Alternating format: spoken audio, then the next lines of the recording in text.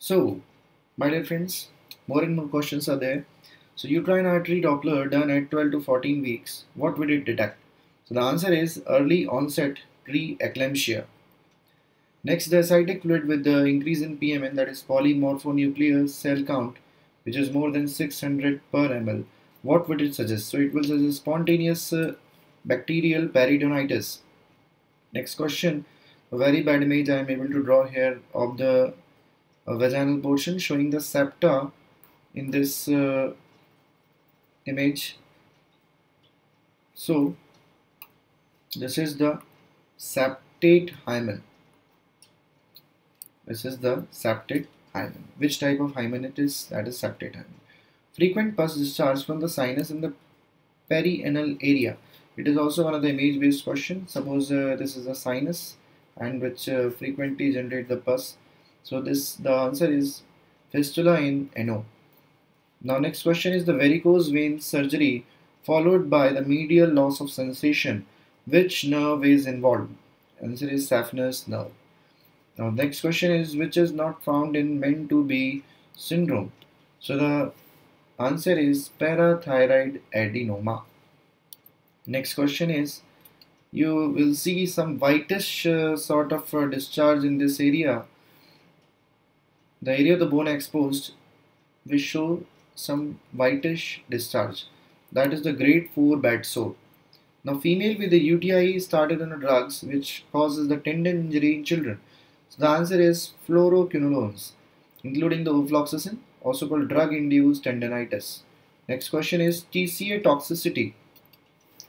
Best management is surely gastric lavage, but in the options which is available, that is IV bicarbonates is the best answer. Next question is PCSK9 inhibitors are the alirocumab and evolocumab. Next question is the growth hormone receptor antagonist is pegmesomant. Next question is the management for restless leg syndrome is pramipexole and ropinirole. Next question, which drug has the least side effect on the pleura? Answer is metformin.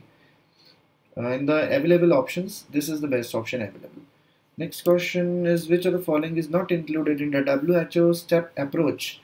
The answer is therapeutic. All approaches are available in this step, that is behavioral, psychological and physical, but therapeutic is not involved. Next question is adult male in the restaurant conscious oriented having sudden choking on the food. The answer is Heimlich's maneuver, that is abdominal thrust is given, not the chest and blind finger insertion.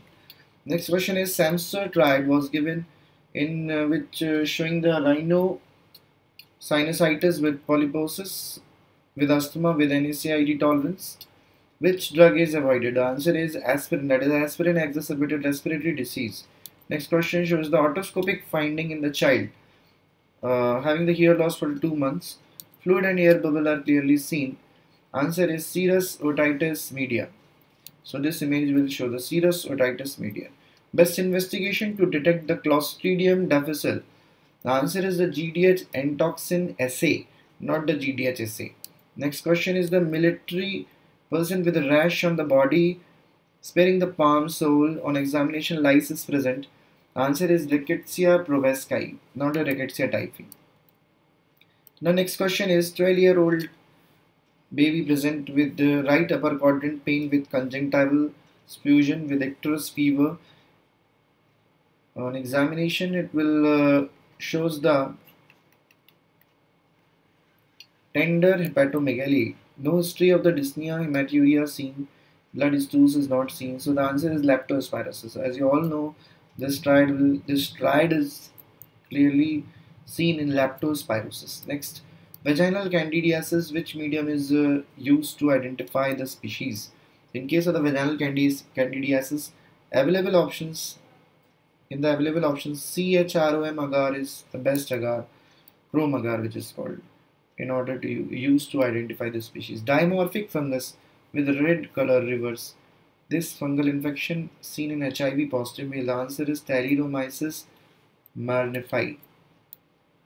Now again a very bad image showing the cauliflower growth appearance over the foot in farmer having history of trauma. Branching hyphae is seen. Histology also shows the copper penny body with branching hyphae. So the answer is chromoblastomycosis. All of you most welcome. Here we will discuss some of the questions which are image based. So this first question is clearly suggestive of the oil drop sign that shows the parakeratosis, which is clearly seen in psoriasis. Now the question number 2 is the marked bone. The marked bone which you have to identify is incus only. This type of the image is shown in the examination. The marked bone is incus, which you have to identify. The next question is the 11 months old child present with pain in abdomen and the claw sign is seen, which is suggestive of the intussusception. So this type of the image will this type of the image comes in the examination, and then you have to identify the claw sign that shows of the intussusception.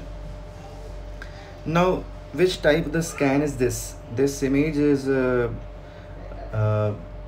clearly suggestive of the PET scan, that is positron emission tomography. So that scan is the PET scan.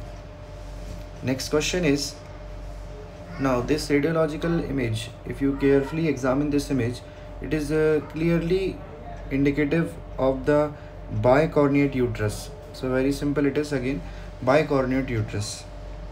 Next question is, here you will see in this radiological image the stag horn calculus is seen. So this is again one of the easy question in the radiological questions. So this is the stag horn calculus. Next question is, you will see the air under diaphragm, which is suggestive of the intestinal perforation, and the management is emergency laparotomy. Next question is, here the slide shows some of the cells. These cells are called the neck cells, which is suggestive of the hyaline cartilage.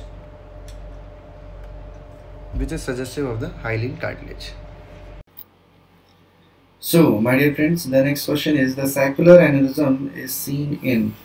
Answer is subarachnoid hemorrhage. Next question is G6PD deficiency. It affects which metabolic pathway? The answer is HMP pathway. The next question is crumbled tissue appearance seen in which type of enzyme deficiency? The answer is glucocerebrosidase deficiency. That is seen in Gaucher's disease. Next question is complex 4 inhibitors of ETC, that is electron transport chain, answer is cyanides. Next question is cherry red spots with mental retardation is seen in. The answer is Tay Sachs disease. So these are also some one-liners which was asked in the examination. Next question is the rice water diarrhea caused due to the involvement of. Answer is GM1 ganglioside, that is phospholipid intoxication of the cholera toxin. Next question is type of uveitis seen in the sympathetic ophthalmopathy. The answer is panuveitis. Next question is most common complication of untreated radial head dislocation. The answer is malunion with cubitus varus. Next question is preemie women with normal regular cycles, mind it, with normal regular cycles are now delayed for 2 weeks, came with complaints of the vaginal bleeding with abdominal pain. The SCG, beta SCG is 1400, UPT is negative, BP is normal. So USD will show the trilamellar appearance. What is the next step in the management? So the next step in the management is a repeat beta SCG in 48 hours. Next question is patient with a C-section history in the previous pregnancy. Now she is again 34 weeks pregnant. Now USG shows fetus in the breech. The management is one more thing, the patient is insisting for the vaginal delivery. So the management is again the C-section we will do at 37 weeks as vaginal delivery is contraindicated. Next question is this type of the image. Should I just try to draw a similar type of the image in which target sign is seen? So that is indicative of the pseudo exfoliative glaucoma. Next question is here some of the material is deposited. This type of the image is seen in which such type of material is deposited, which is commonly called Bettard's spot, which is seen in which type of deficiency? So the answer is vitamin A deficiency. Now the patient, which is 22 weeks priming, came with severe profuse vaginal bleeding, but BP is normal. What site of implantation caused the profuse vaginal bleeding? So the answer is internal os, which is due to placenta previa. Now question is, the child came with fatigue during the exercise. Differential diagnosis is McArdle's disease. The enzyme defect is asked is, that is myophosphorylase. Myophosphorylase. Now the stimulus for the testosterone release in the fetus is SCG produced by the placenta. Next question is histology image, which was asked in the Michaelis-Goodman, in which Michaelis-Goodman bodies are seen. The answer is malakoplakia.